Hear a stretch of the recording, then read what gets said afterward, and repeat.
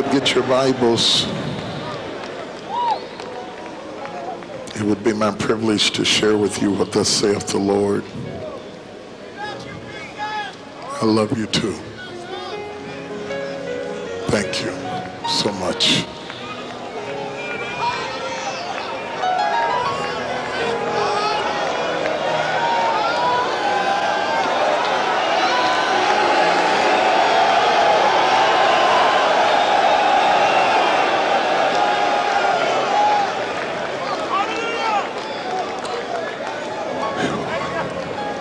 I sense such a presence of God in this place.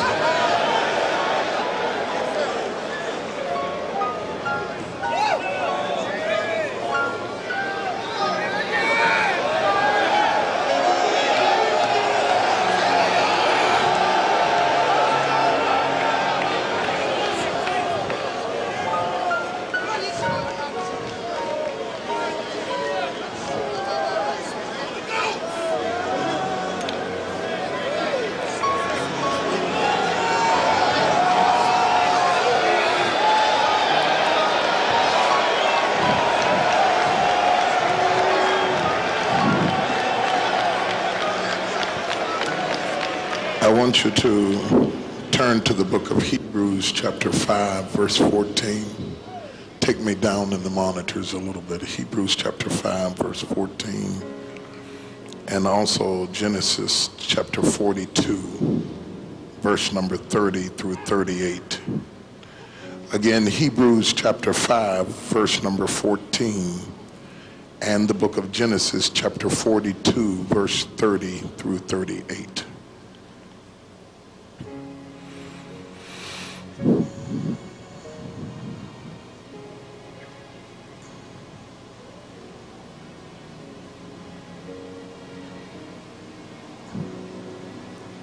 Our theme this year for the conference is God is working it out. I don't know what you need God to do. I don't know where you are or what you're going through. But I do believe that God is working it out. If you'll just let him, if you'll just trust him, God is working it out. Look at somebody and say, God is working it out. Throughout this weekend, many men of God are going to share with you from different perspectives how to let God work it out in your life. It's my job to open up the conference tonight. I'll be your speaker tonight and tomorrow night.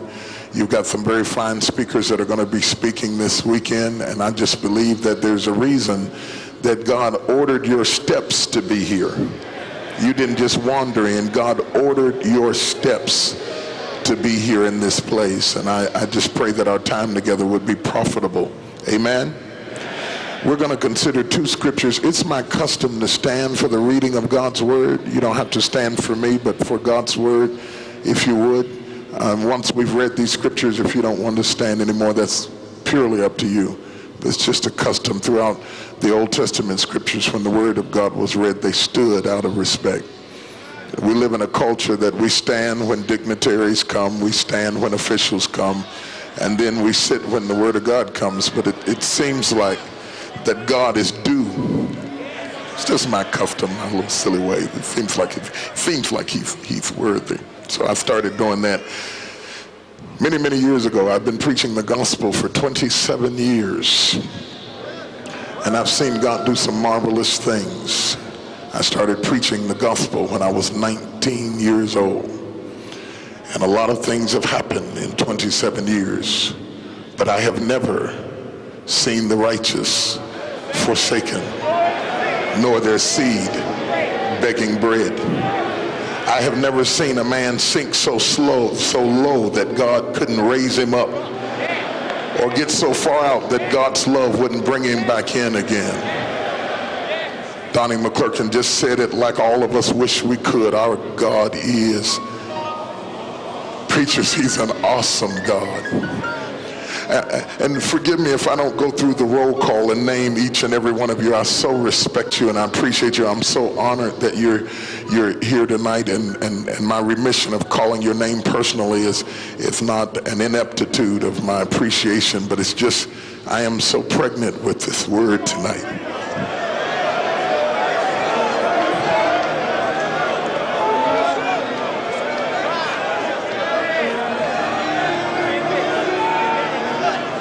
And you just pray for me. I have such a sense of destiny.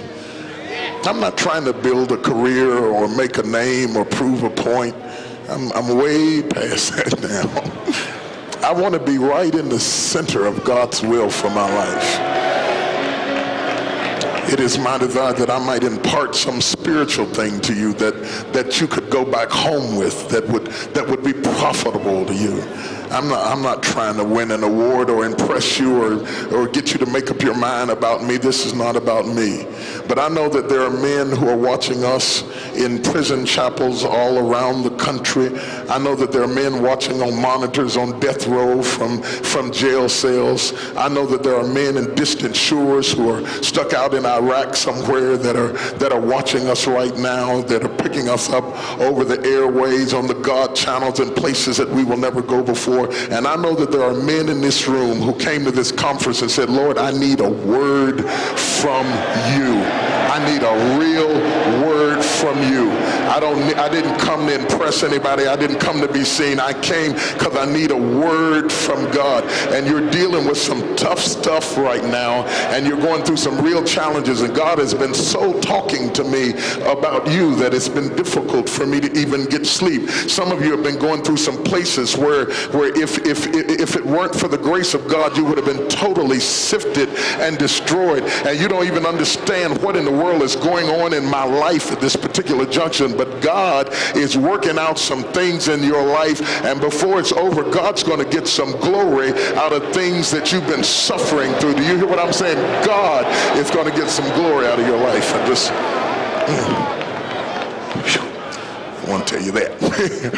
Turn to the book of Hebrews chapter 5 verse 14, and when you have it, say amen. And I want you to just follow along as I read this word, and then we're going to go to Genesis 42 verse 30 through 38.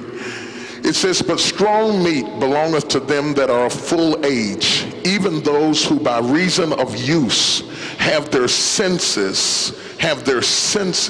exercised to discern both good and evil. Again, but strong meat belongeth to them that are of full age, even those who by reason of use have their senses exercised to discern both good and evil. I want to read that again. I think that there's a whole lot in that passage. But strong meat belongeth to them that are of full age. This is not for the babies. This is for people who've been through something. Even those who by reason of use have their senses exercised to discern both good and evil. Can you say amen? Amen. Now quickly, let's look at the first book of the Bible, book of Genesis, chapter number 42, verse number 30 through 38. Again, the book of Genesis, chapter number 42, verse number 30 through 38. And yes, I'm talking to you in the prison. I want you to follow along too. Get your Bible and get in the Word of God. And I want you to take some notes. And I want the Lord to speak to you, because God loves you and God cares about you. And God's going to speak to you about some situations in your life. Genesis 42, verse 30 through 38. When you have it, say amen. The man who is the Lord of the land spake roughly to us and took us for spies of the country. These are the sons of Jacob, telling Jacob what has happened to them. And they're speaking of their encounter with Joseph, though they don't call him by name.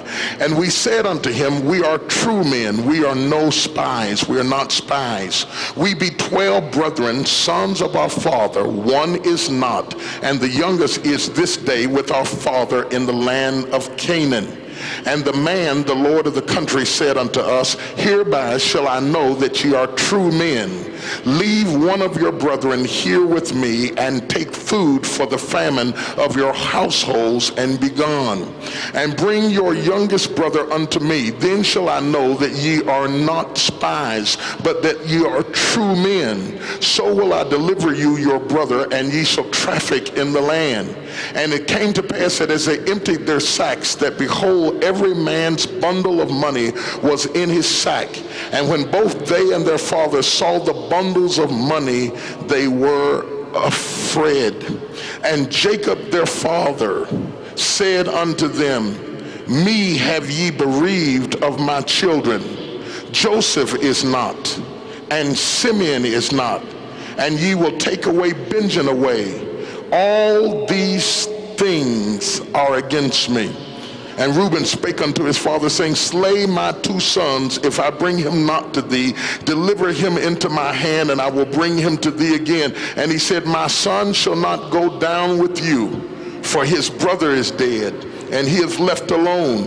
If mischief befall him by the way in the which ye go, then ye shall bring down my gray hairs with sorrow to the grave. Look at verse 36.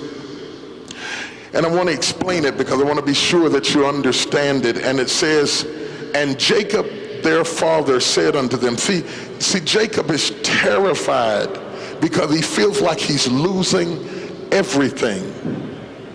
He's reached a point in his life where he is really worried. He's already lost one of his sons. Another of his sons didn't come back with the brethren. His son is being held in Egypt, and now they're asking for the only son that he has left, and he's not the only son that he has left, but they're asking for one of his favorite sons, and he feels like he's already lost two, and his heart is overwhelmed. And Jacob their father said unto them, me have ye bereaved of my children. Joseph is not, and Simeon is not. And now you're going to take Benjamin away. All these things are against me. All these things are against me. All these things are against me. All these things. Have you ever got some news that just so overwhelmed you that you just said, I just can't take anything else? Jacob said, all these things are against me. My focus is really on those two words, against me. All these things are against me. And my subject tonight is resistance training. Resistance training. And I want to talk to men who feel like the things in life are not always working for you, but they feel like sometimes they're working against you. Are there any men in here who have ever felt like life was just working against you? Before you could get through with one thing, here comes something else. Now, I'm not talking to your church face. I'm not talking to who you pretend to be. I'm not talking to how you act like you are, but I'm talking about those times when you're awake at 2 o'clock in the morning and you say, Lord, if one more thing happens to me, I just don't know.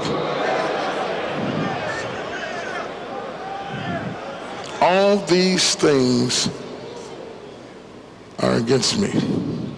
Joseph is not. Simeon is not. And now you seek to take Benjamin away from me. All these things are against me. And I declare unto you that everything that seems like it's negative in your life is simply resistance training. And when I finish preaching today, some of the things that broke your heart and hurt you the most are going to be the very things you thank God for Because I want to tell you tonight that God is going to get glory out of the obstacles and the opposition in your life like you have never seen before. And the greater the struggle, and the greater the opposition, and the greater the test, the greater the reward is going to be in your life if you faint not. Touch 3 men and say, whatever you do, don't quit. Don't quit. Don't quit. You're in too deep. You've gone too far. You've dealt with too much. Don't quit. Let's pray while we're standing. Father, I thank you for the rich opportunity that you've afforded me to preach the gospel.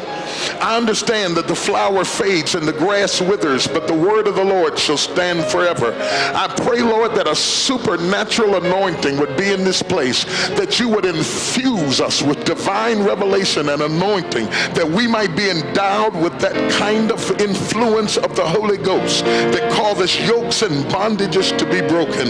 I pray for that man behind prison walls who feels like he has nobody to talk to and that nobody cares. Tonight we link up with him through the Holy Spirit, and I pray that the grace of God would touch him wherever he is. I pray for that person around the world that's watching us right now and saying, I have never seen anything like this before. They're in a stadium. It looks like a game, but it's not a football game. They're excited, but nobody scored a touchdown. I pray that they would come to know the power of God, and what has caused these men to leap and shout is more than a ball. It's more than a game, but it is the power of God. Supernaturally touch somebody who's hungry for a blessing today. I pray this prayer unashamedly in the name of Jesus, and let the believers shout amen. You may be seated in the presence of God.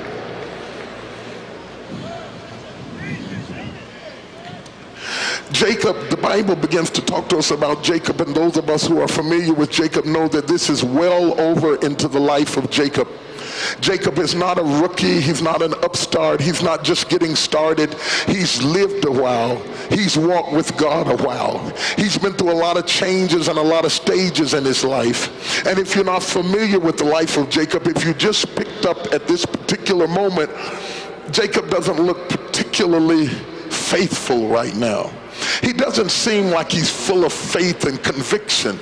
In fact, he looks like he's full of fear and frustration. And the problem with people who judge you by one period of your life, they really don't understand the totality of who you are. It's like someone who comes in the middle of a movie and they evaluate the whole movie based on one scene. But if you're going to understand who Jacob is, you have to look at the totality of his experience and then evaluate who he is without just evaluating him at this particular moment. Somebody would say, Jacob, you should just believe God. Why are you afraid? Why are you upset? Why are you frustrated? You should just know that God is going to work things out. But you see, Jacob has come to a point in his life of testing. And what tests one person is not the same thing that tests another. When God really wants to equip you, you go through tests that other people wouldn't be able to stand. For to him whom much is given, much is required. You have to be careful of praying, Lord, make me like so-and-so. I want the same kind of success you gave so-and-so. Put me on the same platform that you gave so-and-so. Give me the same companion that you gave so-and-so. Give me the same kind of marriage that you gave someone else, because you don't know what that other person had to go through to get where they are. It's not a popular teaching, but it's true. There is a price to be paid for every level of life. There's certain things that you have to go through in order to prove fit and to be meet for the master's use. There is more cost associated with, say, ministry than being able to pay your tuition to the university. The university can give you a degree, but a degree by itself will not prepare you for the opposition and the spiritual warfare that you will confront in the process of doing what God has called you to do.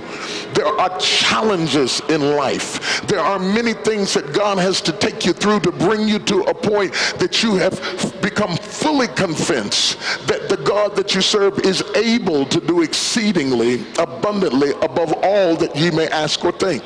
And quite honestly, when you get ready to go through these tests, people around you often cannot help you. For in reality, many times they don't even know that you're going through what you're going through.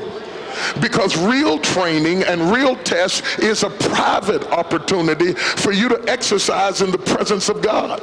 And thank God it is private. If you've ever seen people working out, they make some ugly faces. They make some terrible noises. It's hard to really look good while you're working out because it's trying you in places of your limitations and struggles. It's easy to look good in here. And you come in here and you drove down here and you came down on your church van and you came in on your church bus and you just got off the plane and you and the brothers are hanging out and it's praise the Lord, brother, God bless you. And everybody's singing the songs of the Lord and it's a wonderful time. But this really isn't the training ground that I'm talking about. The real training ground is not when you're surrounded by masses of Christians who are supporting you and saying, come on with it, go ahead, you got it, I'm praying. No, the real challenge is when you're left by yourself. The real challenge comes not when you feel like going through it, but when you're at the end of your rope and you're saying, I'm tired of this and I want to give up. That's when you really begin to strengthen yourself and you begin to understand that God is with you even when you're not sure that you're with yourself. Jacob has been through a whole lot of fights, and to those of you that don't understand, this is a tremendous challenge for him because he is a full age, because he's reached a level in his life where he's been through so many challenges that maybe he's a little bit tired now. Maybe he's been hit in some places where he really hurt. And you know something? You can survive a blow, an attack, a battle, an injury, but still not be at the peak that you used to be because you suffered some things to get where you are. Is there anybody who knows what it's like to survive tests and trials, and yes, you made it, but it cost you something that people don't even understand that it cost you? You went through agony in places that people don't even understand that you went through agony. And it's a funny thing. It's possible for people to be jealous of you at a time that you're so tired, you say, here, you want it? You can have it. Take it. I'm wore out. I'm sick of it. You want this? Here. Go ahead with it. Because they see the glory, but they don't know the story.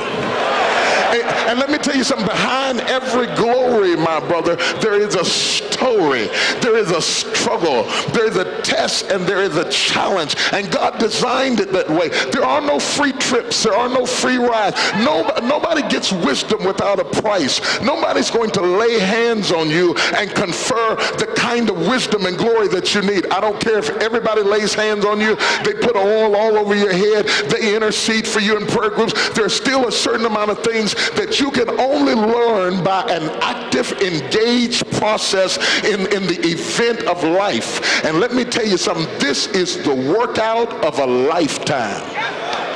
I'm talking about living.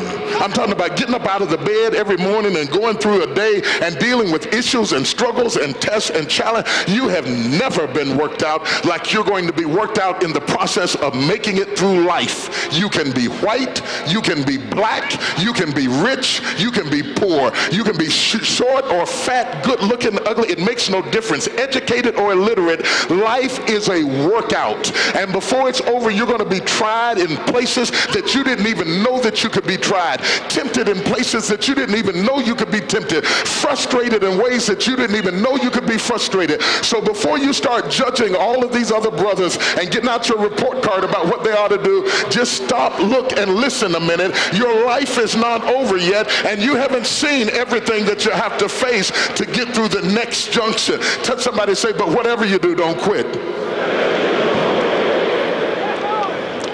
I think that Jacob is particularly interesting because Jacob's whole life has been a series of struggles. His first struggle starts out in the womb. He's fighting before he ever even gets here. He's in the womb fighting, struggling with Esau, trying to fight his way out. There's a fight in his childhood. Brother McClurkin was talking about some of the early fights in his childhood that he went through. And I believe with all of my heart that when the enemy knows that God is going to use you in a significant way, he arranges tests and struggles and fights to kind of discourage you and subvert you from getting to the place that God would have you to be.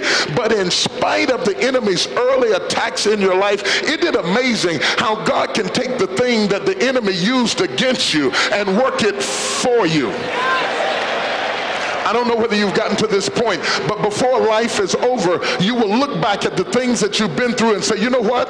It was good for me that I've been afflicted. For had I not been afflicted, I wouldn't know the Lord like I know him right now.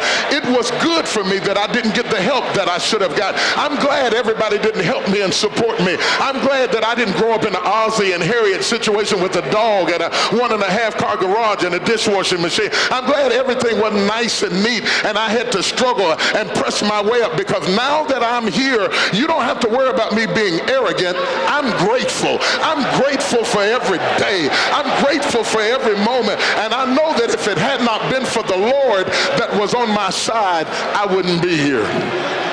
Touch your brother and tell him, you're looking at a miracle. You're looking at a miracle. You're looking at a miracle. Maybe I didn't go through the same thing that Billy Blanks talked about. Maybe I wasn't resuscitated and brought back to life again naturally, but spiritually, God has brought me back to life again when it looked like everything was dead and gone and hopeless, and I thought I wasn't going to make it, but God was so gracious that he allowed me to make it through. I'm a testimony. Not I'm going to give a testimony, not I'm going to say a testimony. I am a living testimony. How about you? Jacob's been through tests. He's been through some challenges. He's been through some struggles. He's had some fights. He's had some conflicts with his brothers. He's been misunderstood. He hasn't been perfect. He hasn't been holy. He hasn't always understood God. He had issues. His mother had issues. His family members had issues. He wasn't birthed into just a perfect situation, but God had a plan for his life. And when God has a plan for your life, he just brings you through all kinds of things that you thought you couldn't go through, because God is going to use you for his glory. He has a love life. He sees a woman. He says, I want to marry this woman. He works 7 years to get this woman and then gets tricked into another woman. And he ends up married to the wrong woman.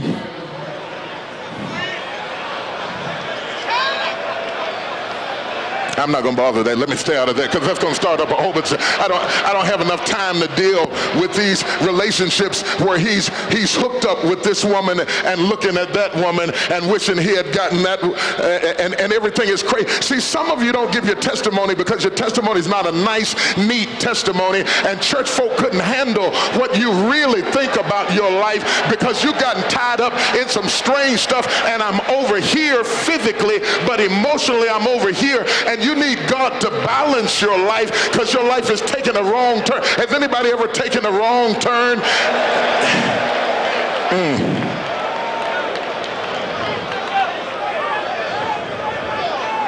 And he ends up married to Leah, but he was expecting Rachel.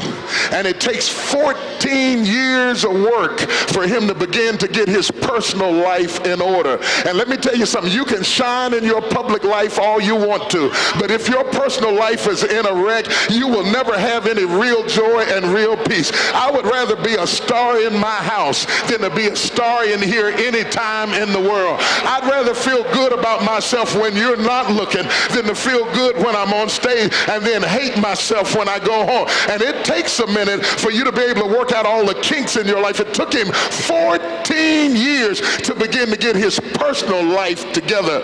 Look at somebody and say, but don't quit. Because there's some brothers in the room right now, you feel obligated to act like you have it together. You feel obligated to impress all the brothers you came down on the bus with. But the reality is things aren't reconciled so good at home, and they're not coming together so good in your life. And you needed to get away this weekend so you could get your head on straight, because you need God to get some glory in your life. Oh, you ain't got to say nothing, but I came to talk to you, and I'm not going to leave till I get it done. Yeah. So touch somebody and say, but God's going to work it out.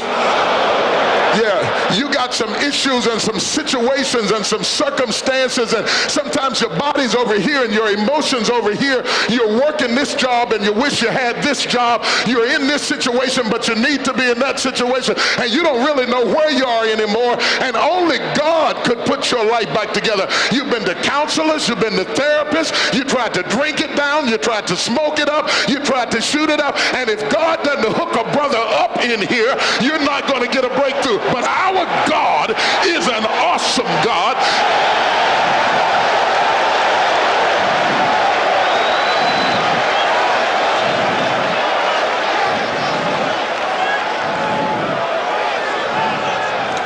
And he knows how. And he knows how to work out things in your life that you thought you couldn't work out. He finally gets himself together. He finally gets the love of his life. He finally puts everything together. He finally feels like I'm on the right road now, and I've got my little family, and I've got things going good. And the great love of his life that it took him 14 years to get hooked up with dies.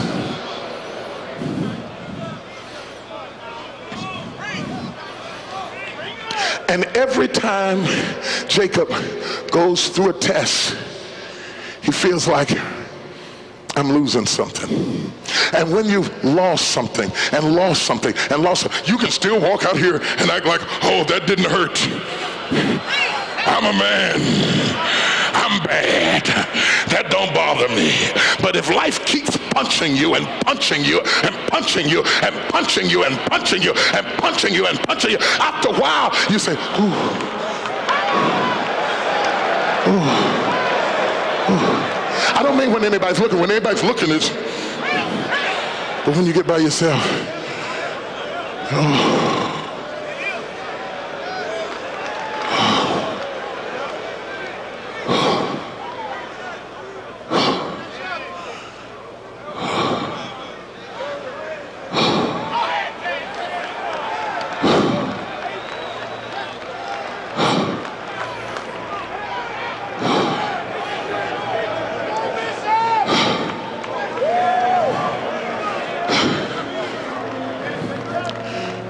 His wife died.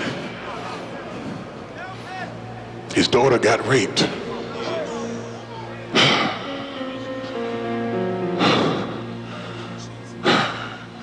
His sons brought down conflict in an entire nation with their evil and wicked demeanor, and his kids got in trouble.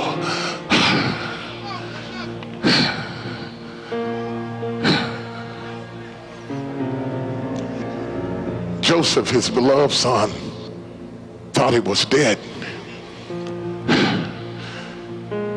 A famine hit the land. The economy went down. Life savings gone. Crops destroyed. Lost house, lost everything.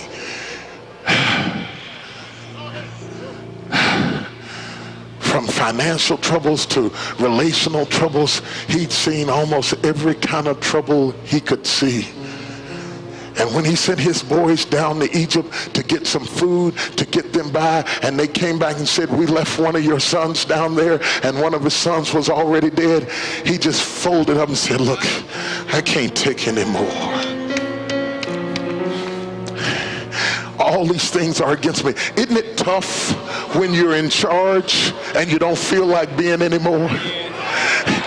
When everybody looks to you for answers and you don't have any more answers to give, when everybody brings their problems to you and you're supposed to be the guy who's always encouraged and always got it going on, and really the truth of the matter is you're just as discouraged as the people are that you're trying to encourage, and you've taken so many blows in so many places that you can't think of anything encouraging to say to anybody. Is there anybody in here who's ever wondered, Lord, I sure do wish somebody would encourage me like I encourage other people? When is somebody going to come help me like I help them?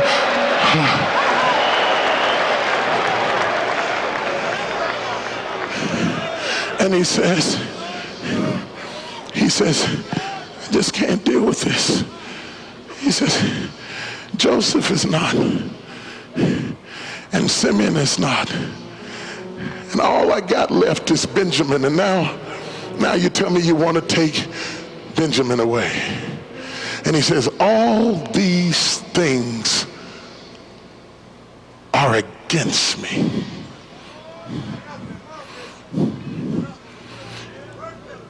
And from Jacob's perspective, and based on his perception, life had turned against him. Maybe you're in this auditorium and it just seems like everything you touch just goes crazy. Maybe you're sitting up in that prison and you say, how in the world did I get in this situation? It really isn't that hard to start feeling sorry for yourself. All you have to do is take enough blows that you say, if I'd have only met this woman sooner, and if I would have only finished that school, and if I would have only had a father, and if I would have only been raised by my mother, and if I would have only finished that course, and if I would have only not been in the car,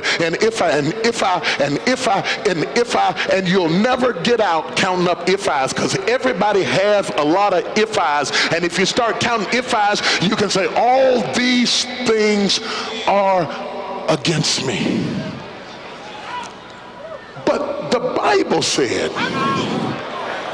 I'm not talking about how you feel. I'm not talking about how it looks. I'm not talking about how it seems. The Bible said that all things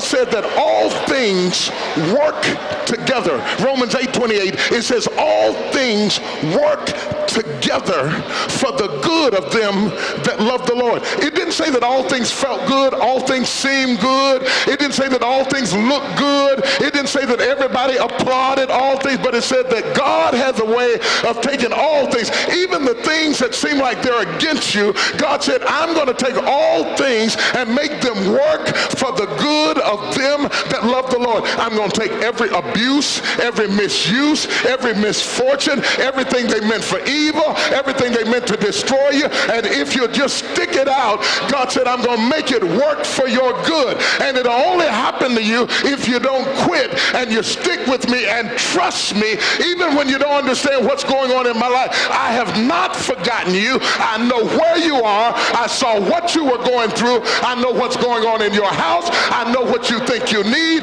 I heard your prayers. I heard you cry. I was in the car with you when you were driving down the road with the tears in the corner of your eye. And I promise you, if you don't quit, I'm going to make all things work together for the good of them that love the Lord. Touch three brothers and say, whatever you do, don't quit. Yeah, don't quit.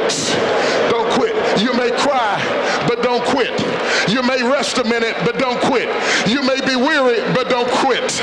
You may be exhausted, but don't quit. You may have to come and get refueled, but don't quit. You may have to go on a fast, but don't quit. You may have to go on a new consecration, but don't quit, because I'm still working it out. I'm still working it out. I'm still working it out. You're not there yet, but I am still working it out.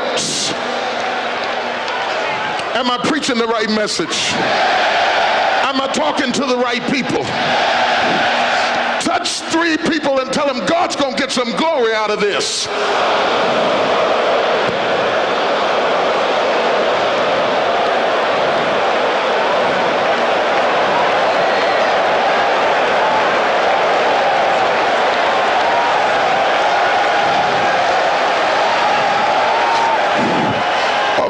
Oh my God, I feel like God's going to do something. I feel like God's going to do something in this place tonight. Hebrews 5:14 says, but strong meat is for them that are of full age, who have had their senses exercised by reason of use, that they might know both good and evil. Strong meat. This is for people who have been through something. The message I'm preaching tonight is not for babies.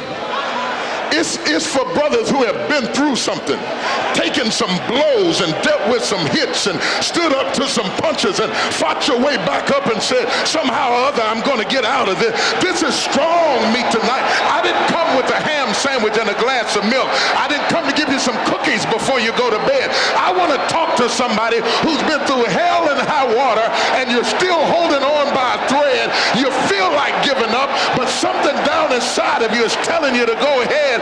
You said all these things are against me, but God keeps telling you, I'm going to get some glory. I'm going to work it out in your life. I want to talk to you tonight. Are you in the house? Wherever you are, whether you're in the prison, whether you're in your living room, or whether you're in here, give God a praise right now.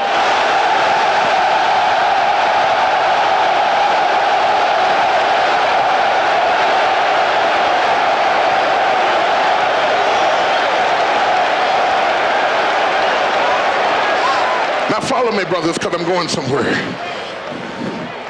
Hebrews 5:14 says that these men who are of full age have had their senses exercised by reason of use, that they might know both good and evil. Now, it's not talking about your natural senses. When Brother Blanks was started talking about your ear gate and your eye gate and all those natural senses, we're not talking about your natural senses being exercised by reason of use, because your natural senses have gotten too much use.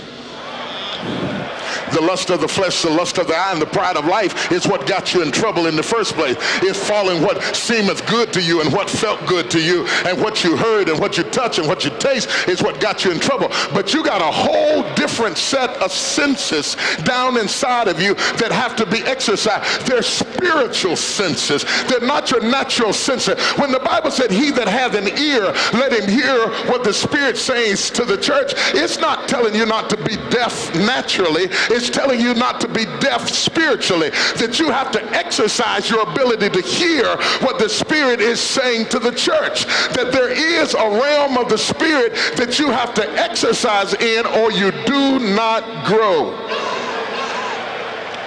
And in order to be exercised, you have to use this second set of senses. Now, the word exercise in the Greek, it's gymnasu, which is where we get the word gymnasium. God has a gym.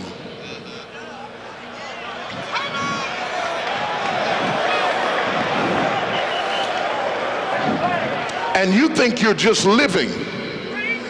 But when you got saved, God put you in his gymnasium.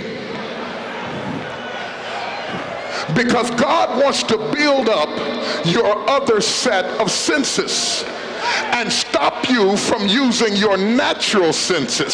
So every time you use your natural senses, you keep getting in trouble, because God is trying to bring you to a point in your life that you start craving to hear with your spiritual ear and to see a vision that has nothing to do with eyesight, and to taste and see that the Lord is good and blessed is the man that trusteth in him. God wants to develop another set of senses, and so God puts you in his gym and touch your brother and say, this is the workout of a lifetime.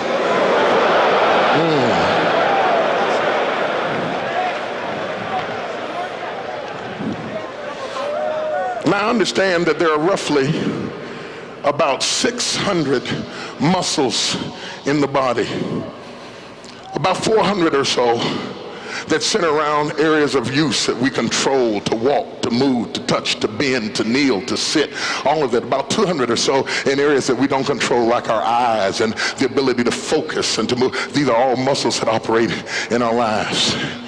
That we have, that these muscles, generally about 3, surround bones, protecting those bones and cause them to function and be able to move. And there are some brothers, you know, some brothers like Billy Blanks, they built, you know, they come in the room, you can tell they're in good shape. They've been working out.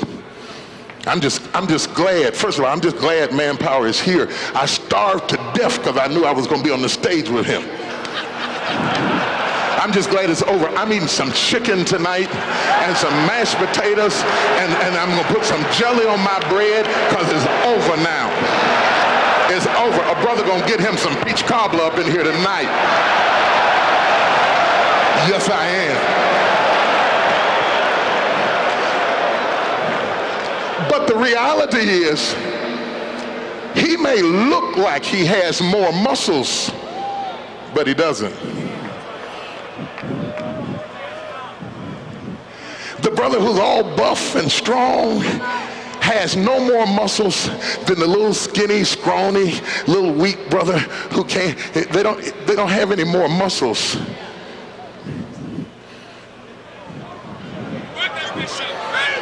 It's just that one brother has developed them more than the other brother because he's gone through the training to build up what God gave him. Now the Bible says that God has dealt to every man. Touch your brother, say, that's talking about you. God has dealt to every man the measure of faith. So he didn't give one brother more faith than he gave another. It's just that one brother has developed his faith more than the other brother.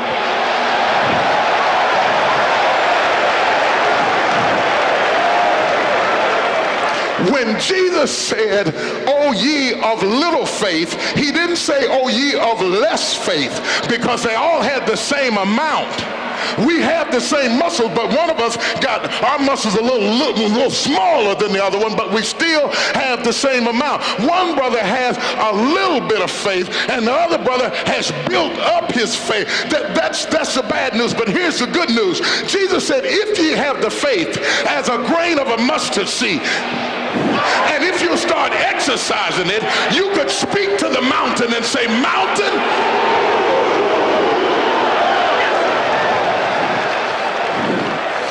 so what God does, he puts you in the gym. And when God puts you in the gym, stuff starts happening in your life. Are there any brothers that a lot of stuff has been going on in your life? A lot of changes, a lot of issues, a lot of struggles, a lot of tests on the job, in the house, in all different areas of your life. You've been going through this, that, and the other, and before you can get through dealing with this, here comes that, and by the time you deal with that, here comes something else. Touch somebody else and say, "Welcome to God's gym." God's got you in a situation, and he's working you out, and he's developing you, and he's teaching you that the just shall walk by faith and not by sight. He's teaching you to lean not to thine own understanding, but trust in the Lord. He's teaching you to acknowledge the Lord in all thy ways, and he shall direct thy path. And even though you feel like an underweight in the spirit, when you get through going through this test and having to get in the word because you got nowhere else to go to get the help you need to deal with the pain in your life, after a while you're not going to be calling other people to pray for you. You're going to be able to pray for yourself. One night you're going to get up out of your bed and say, "You know what, devil? I've had enough of this. I bind your powers tonight. Turn my daughter loose, turn my son loose, turn my finances loose."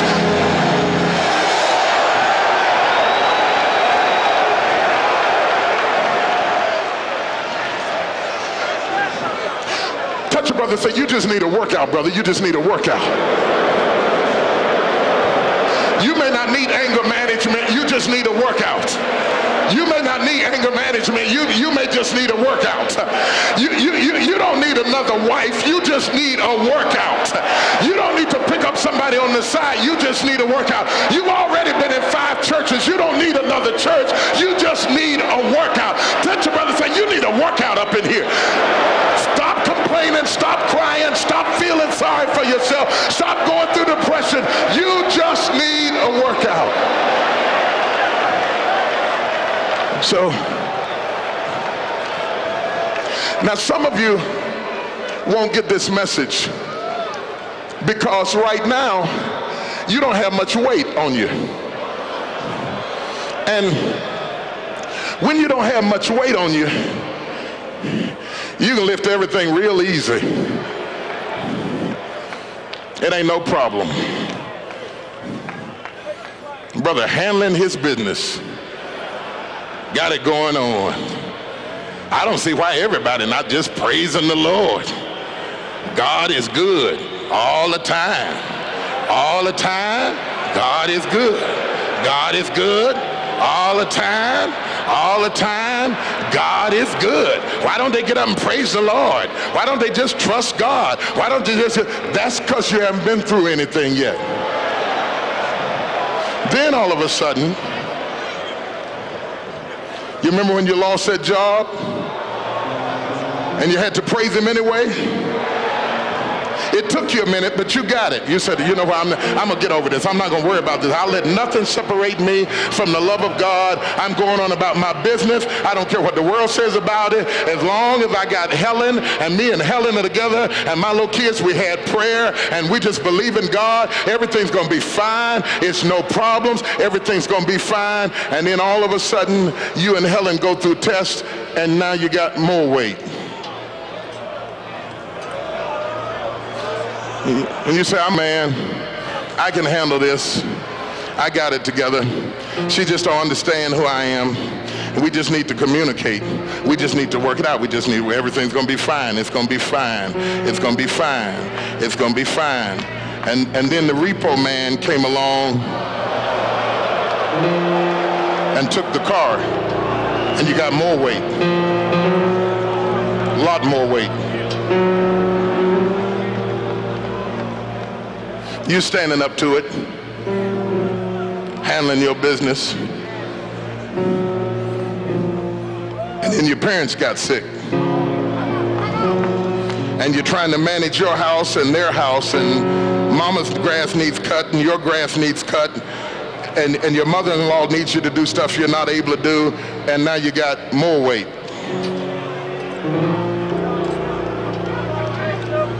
You can still lift it, but it's getting a little heavier than it used to be. Are there any brothers in here that life is getting a little heavier than it used to be? All of a sudden it's not funny anymore. You're managing it, but it's not funny anymore. And you look around and you got much more weight.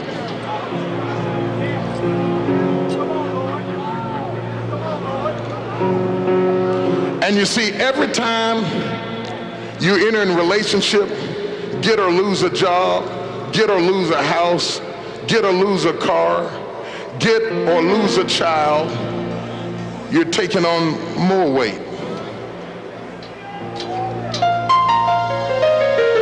And then all of a sudden, you're being tested in places you've never been tried before. And you feel like,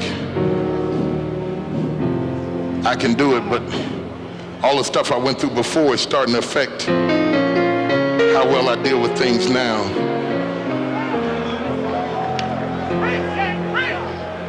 That's what Jacob meant when he said, all these things are against me. He's still there. He's still up under it. But it's getting harder to live. But brother, God said, my strength is made perfect in weakness. He said, let the weak say that I'm strong.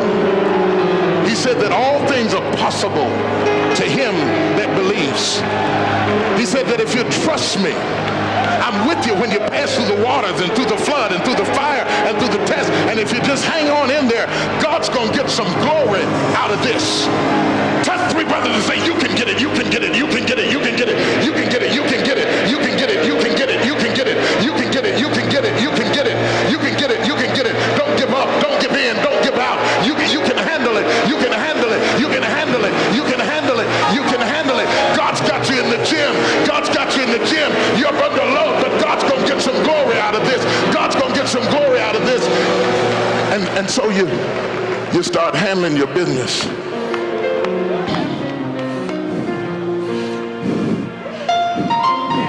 Yeah, you're handling it. But it ain't just lifting it up that counts. It's how you handle it when the gravity and the weight is pulling you down. It's resistance training. Your muscles are being strengthened by the opposition. And when gravity and weight is saying down, it's how you manage what life places on you that causes your muscles to begin to grow. And then all of a sudden, they put some more on.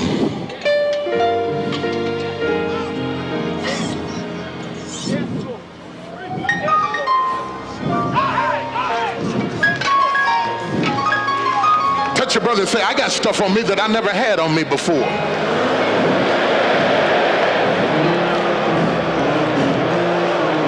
Tell a brother, say, handle your business, handle your business. And as the resistance is applied, your muscle starts stretching.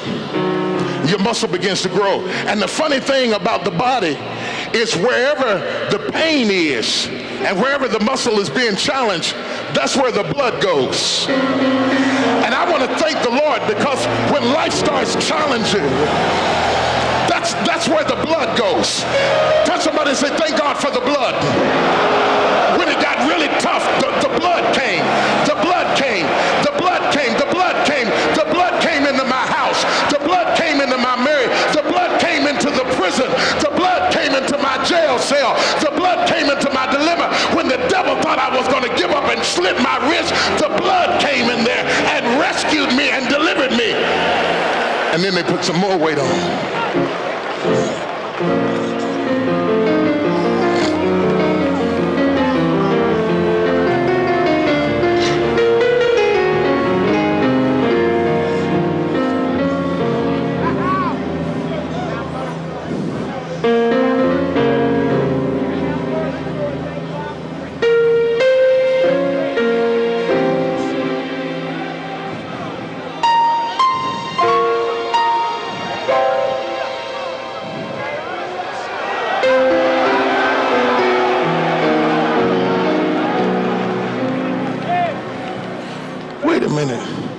Wait a minute. Why did you help him? He needed some help. He was shaking. Is that why you were standing there, just in case? Jesus said, I will not leave you comfortless. He said, I will send you another comforter. The Holy Ghost is in your life, so that when the weight gets too much for you, the Holy Ghost is just standing there just in case, so that you can help a brother out.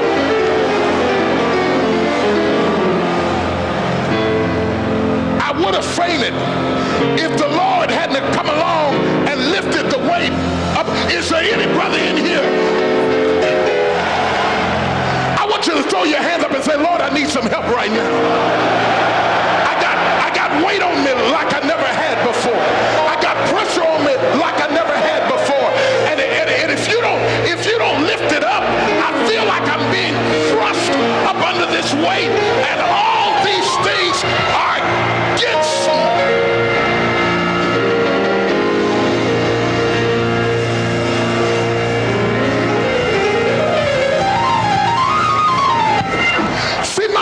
With most church folk is they act like they never get tired. They act like they never get weak. But David said, I would have fainted had not I believed to see the goodness of the Lord in the land of the living. And every time I was about to give up, the Lord sent some help to get me out of this. I want you to grab one brother by both hands and tell him, you're in trouble right now and you're dealing with a lot of weight, but God's going to get some glory out of this. God's going to get some glory out of this. I see God. Tell him, I see God lifting weights off of your house, off of your marriage. Tell that brother in the prison, I see God lifting weights up off of you. I see God lifting you up. I see God preparing you. You just need to let the Lord lift that.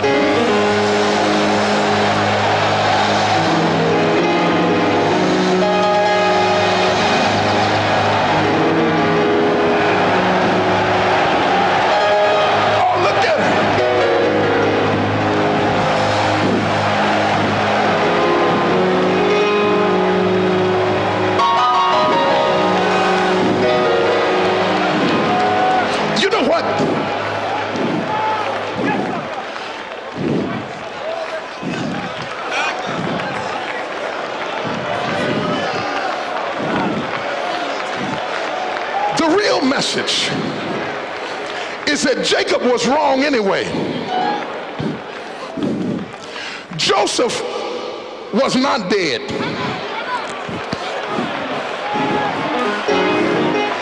And Simeon was not dead. And Benjamin was not gone. Jacob just thought it was.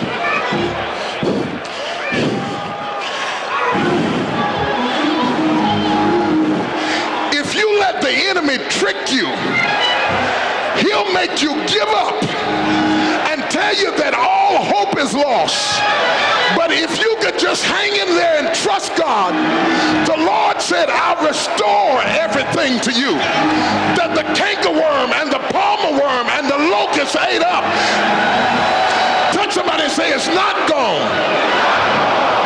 God's going to bring it back again. God's going to bring it back again. So how do I make it through? Isaiah said, they that wait upon the Lord shall renew their strength. They shall mount up on wings like eagles. They shall run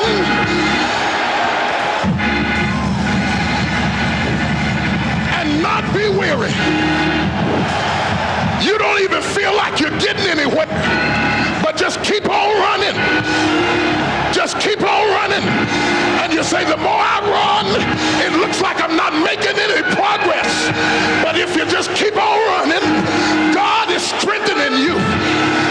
And after a while, by and by, you'll mount up on wings like eagles. You'll run and not be weary. Touch somebody and say, I've been running for Jesus a long time, and I haven't got tired yet. I've been through the fire and the flood, and I haven't got tired yet. I've been lied on and burdened, but I haven't got tired yet. Slap somebody and say, run on, run on.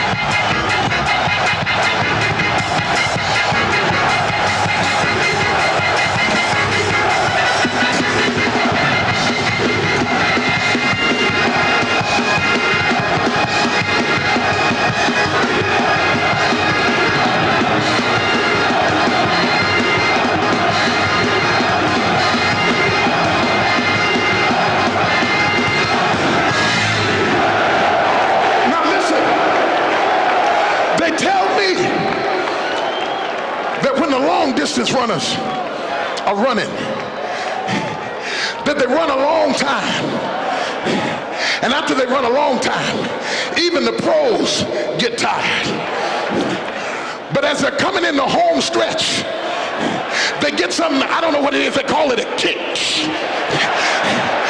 And just when it looks like they can't take anymore, if you've been training right, just when they think you can't take anymore, if you've been training right, just when you're at your wit's end, you get your kick.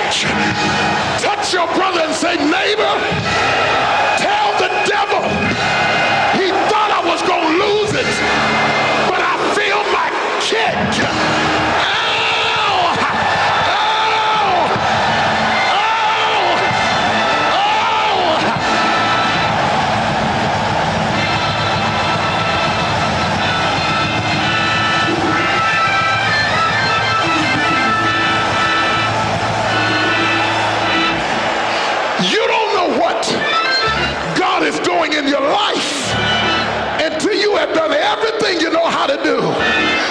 just in the nick of time, he strengthens you. I wish I had 100 brothers who could testify. I was at the end of my rope and he strengthened me. My kick came back. Slap somebody, high five them and tell them I got it back. I'm getting my money back. I'm getting my family back. I'm getting my joy back. I'm getting my peace back. I'm getting my focus back. I'm getting my anointing back.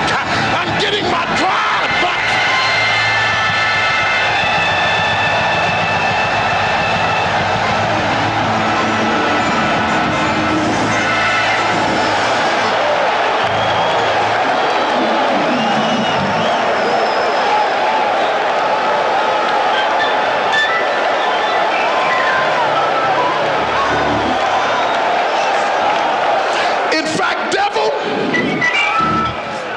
You should have killed me when you had the chance, but it's too late now. I got my kick back. Believe I'll run on, see what the end's gonna be. Believe I'll run on and run and run and run and run and run. Yeah, yeah, yeah.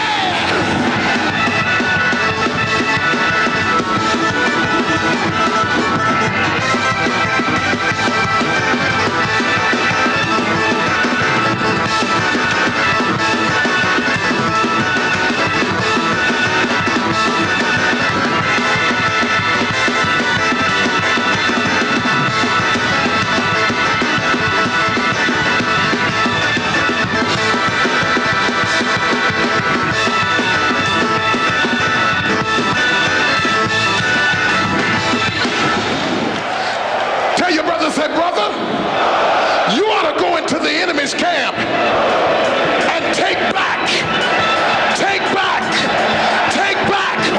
what he stole from you. Give me my masculinity, give me my courage back, give me my faith back, give me my drive back, give it back.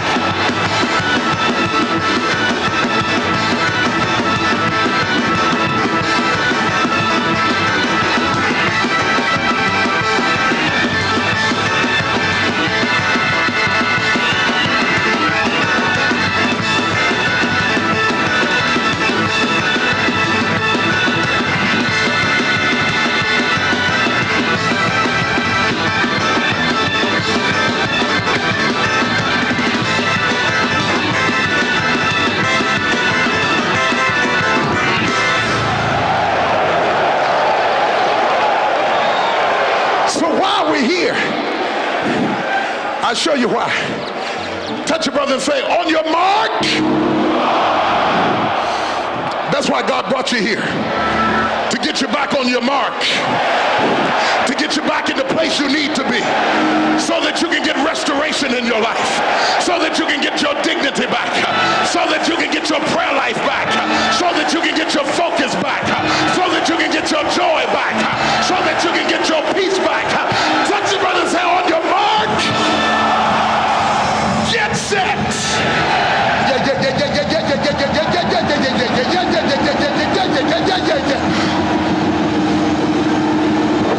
Now wait a minute. Don't touch that brother that doesn't want anything from the Lord. Don't try to make him get something that he doesn't want. But touch that brother that's on the mark of a breakthrough and say, go!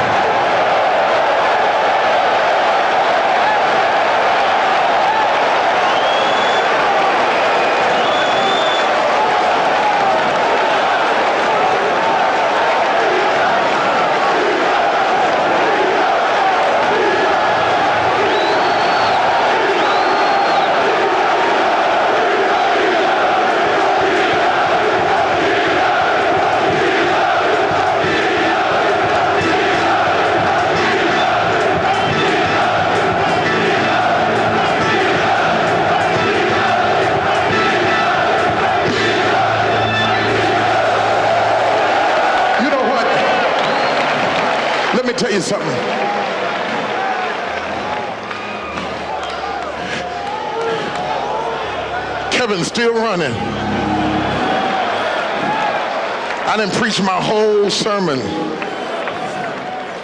and he's still running. Come here, man. Come here, man. Come here.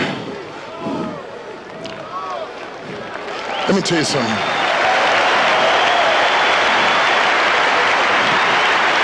This is Kevin Cooper from Dallas, Texas, and he said, Bishop, he's one of the young deacons in my church. Give me my.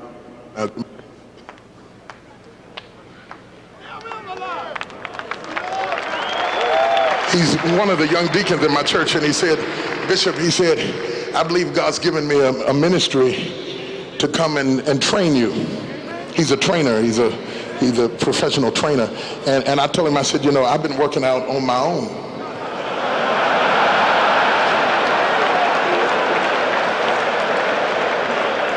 And he said, yeah. He said, but I believe I'm called to train you. And so we've been in a training program. And I'm going to tell you something, brothers. Speaking on behalf of somebody who started out at 360 pounds. You know what? It helps when you got a trainer.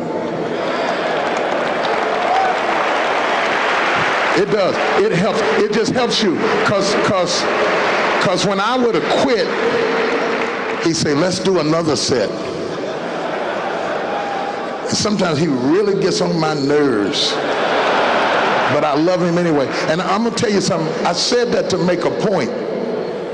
Some of you are trying to live a Christian life, but you don't know Jesus. See, you got to have a personal experience with Jesus, because every time you get ready to say you can't do it, you know what he does? His word comes along and strengthens you. So maybe, come here, Billy. Maybe, I don't know, because I might eat me some pie tonight. I don't know that I will ever look like him. But if I can be the best me that I can be, you know what? I think that's a pretty good deal. But if I won't listen at anybody and I won't let anybody train me, no matter how much desire I have, I'll never be the best me that I can be. Some of you, I'm not really talking about getting in shape. He's going to do that in the morning. In the morning, meet him. He's going to do that. That's his ministry. It's my ministry to get you spiritually in shape. He's going to work on your body. I want to work on your spirit. Let me tell you something. Let me tell you something. There's not an issue in your life that you can't overcome if you will come to Christ and then let Christ begin to operate in your life. Even that brother in prison right now, if you will come to Christ right there in the prison, the same anointing that's in the Georgia Dome is right there in the prison to touch you, to help you, to deliver you, to set you free. You don't need drugs, you don't need this, you don't need that, you don't need the other. All you need is Jesus, and he's able to set you free. If you think that I've been up here for the last 45 minutes or an hour talking about exercise, then you can't hear what the Spirit is saying to the church. He talks about exercise. I'm talking about knowing Jesus and getting him on the inside so that you can overcome the enemy. He's going to build up your body and work on your outside, and he's going to work on your spirit too, because he's going to show you how to use your faith to affect everything about you. But I want to challenge you tonight. It begins with Jesus Christ. There are a lot of men in this room who need the Lord. Yeah, you've been to church. You listen to gospel music sometime. Sometimes you listen at a sermon. That's not what I'm talking about. I'm talking about knowing Jesus till he becomes an influence in your life, so that when life is overwhelming you and you can't lift the weight anymore, the Holy Spirit will come and lift the weight up off of you. And there are some of you brothers right now, you let the weight get you down, and the weights are on you right now, and you've really backslidden, you've really walked away from the Lord. But do you not know that if you come to him, he would lift the burden up off of your life and give you the grace to keep on living? I want every man in this room to bow your heads and close your eyes. I want the aisles to be open, and I want nobody walking in the aisles, because no matter who you are, you're not important enough to get in the way of my altar call. I want everybody that's not lame to stand on your feet, and everybody that got a head to bow it, and everybody who has any respect for God to clear the aisles so that I can make this altar call. And if you're watching by television, right in that prison, the anointing is coming right in there to touch you and to set you free and to deliver you. I don't care what you did and how horrible it is. Maybe man will never forget. I don't know about your sentence. I don't know what God's going to do about that, but I know that Jesus will set you free and totally deliver you and give you the grace to deal with whatever life puts on you. And life can sure put some stuff on you, I'm telling you. But God can get it off of you. I kept thinking I was going to meet somebody that would lift it off of me. That I was going to reach some accomplishment that would lift it off of me. That if I got a nice car, it would get it off of me. Or if I got more than one pair of dress shoes, it would get it off of me. You know what? What can wash away my sins? Nothing but the blood of Jesus. Lord, when life is straining everything within me, send your blood to the spot where I hurt the most. Send your blood where the strain is. For somebody, the strain is in their marriage, and for somebody it's in their finances, and somebody it's in their sexuality, and somebody it's in their personality. Wherever the strain is, Father, send the blood. Send the blood to that brother on the last row in the top of the balcony who thinks nobody's even paying him any attention, but tonight, Lord, send the blood right there. To that Muslim brother that walked away from Christianity because he just seen so much junk, and he said, maybe there's nothing to God. Well, God may have some issues with some of his children, but let me tell you something, there's nothing wrong with Jesus. Some of his kids act crazy, I'll admit that, but there's nothing wrong with the Lord. And tonight, you need Jesus. Somebody in this room, you had a call on your life, and you walked away from God. Some of you in the prison, you had a call on your life, and you've allowed the situation to wait to break you down. But tonight, Jesus cares for you. Oh, how he longs to set you free. You say, oh, but the weight's on me, preacher, and I'm running, and it feels like I'm not getting anywhere. God's working out things in you right now that nobody else could work out but him. You got to submit to the trainer and say, Lord, I'm going to do it your way. I feel like giving up, but I'm going to do it your way. And if you'll forgive me, I'll come right now. While heads are bowed and eyes are closed, I want every brother that needs Jesus, every backslider, every sinner, step in the nearest aisle and give that mess to Jesus. That anger, that confusion, that problem, give it to Jesus. There's a reason you're here. God wants to get you back on the mark.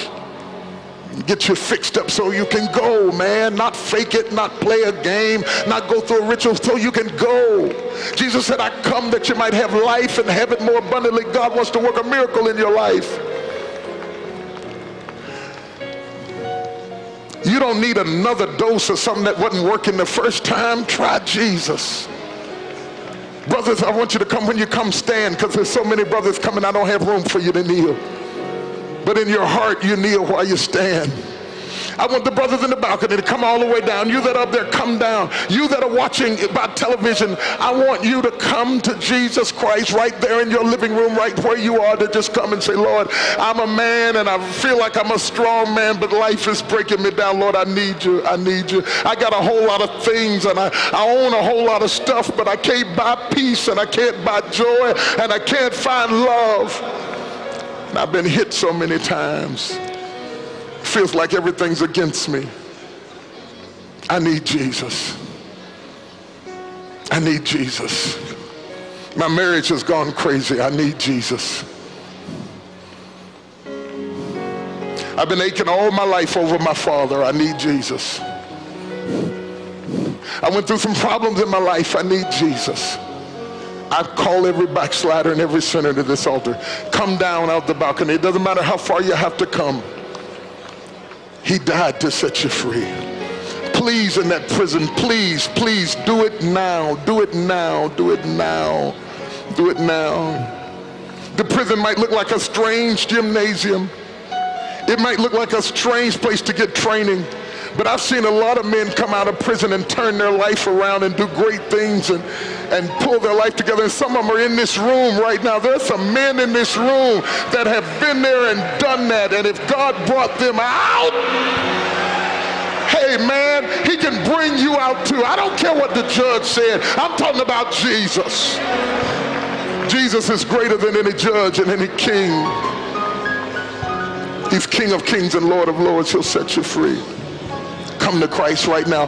We've got ministers there. You've got chaplains there. You've got people who care about you right now, and they're there to minister to you. Come on to Christ. I want to challenge that brother that wants to come and your feet feel like lead and you feel like you can't move your feet. Come on to this altar. Jesus is calling you right now. Yes, sir. He's calling you. Make a move.